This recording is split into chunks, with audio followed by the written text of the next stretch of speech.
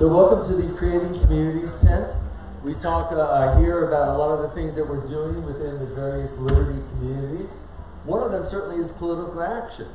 And we are lucky enough to have the former Speaker of the New Hampshire House here to talk to us about, when are you politically active and when should you not be politically active?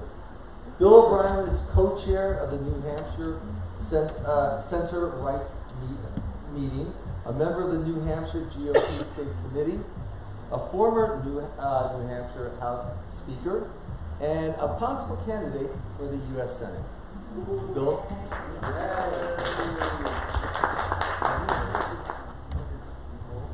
No, I guess this is good. Can you hear me okay?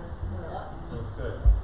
So, what I decided we should do is have Mr. Inside, that would perhaps be me, and we could have the Mr. Outside. And that's Skip Murphy. So let me introduce Skip Murphy. Skip Murphy is probably known to all of you, but if not, he founded and runs the Granite Rock site. And over time, on the outside, has become an amazingly effective advocate for liberty issues, and is somebody that causes us to go to one website every day and see what he is saying, as well as all of his writings are saying. So, welcome.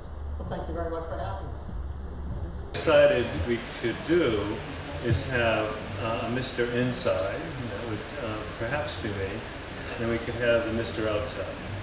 And that's Skip Murphy. So let me introduce Skip Murphy to you. Skip Murphy is probably known to all of you, but if not, he founded and runs the Granite Grog site. And over time, on the outside, has become an amazingly effective advocate for liberty issues, and is somebody that causes us to go to one website every day and see what he is saying, as well as all of his writings are saying. So, welcome, Skip. Well, thank you very much for having me. So what I thought we'd talk about today is the best strategy for affecting change.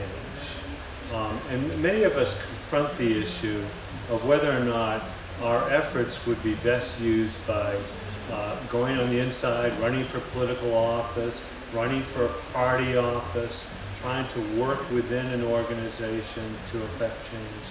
And others have taken the position that, I think I'll be on the outside, I'll work on specific issues, I will found or work with groups that deal with specific issues.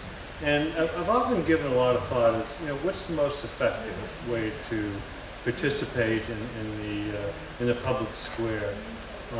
In many ways, it's perhaps a little bit more comfortable to do one or the other. In the time I was involved in politics, I decided that I was going to do something that we've seen our president do, as a matter of fact, keep promises. And that led to a lot of pushback. It was fairly uncomfortable, with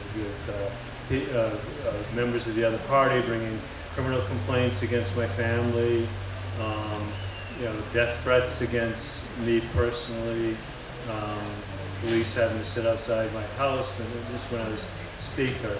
And yet, it was a very effective position.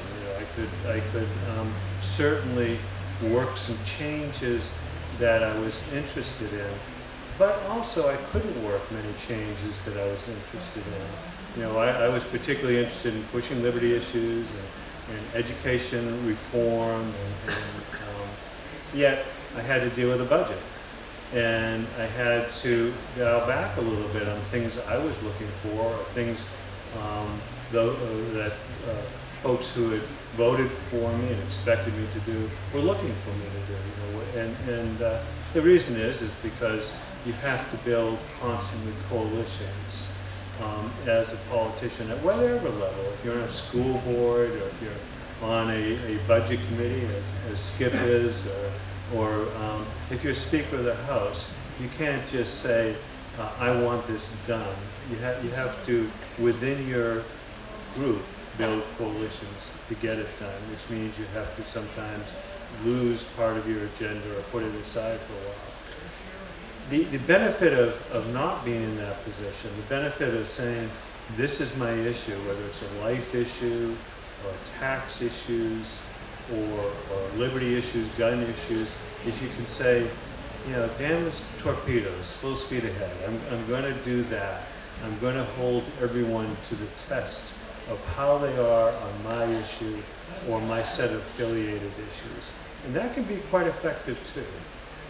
I think there's some groups out there who hold a great deal of power in the governance of New Hampshire, because those in elected office, those who are voting for people in elective office, those who are following the narrative, understand what they want and begin to pay attention to their issues. They can be quite effective over time.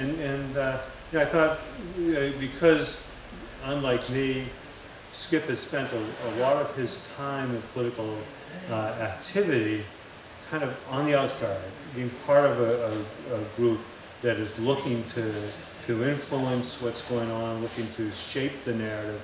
I thought perhaps he could start off by giving some of his perspective.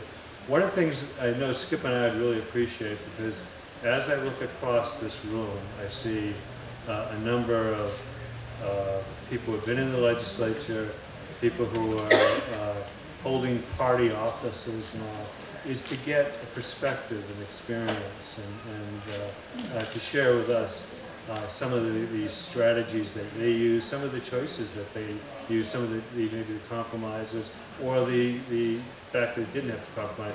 Share your experience as well, but I'll turn it to Scott. Well, I can summarize the whole experience at Granite Rock in 3 words. We annoy people.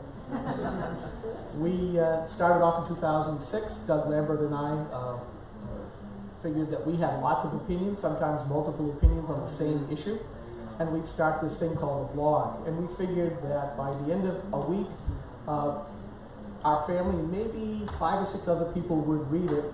We weren't even sure about our families either. But we have spent the last 13 years becoming an overnight success to where we are now, depending on the week, either the 4th or 5th largest online media site here in New Hampshire. So we punch up because we are all volunteers. We have about 5 folks who write constantly, but another 10 that will write on an irregular basis. But our emphasis is on looking at the New Hampshire and U.S. constitutions.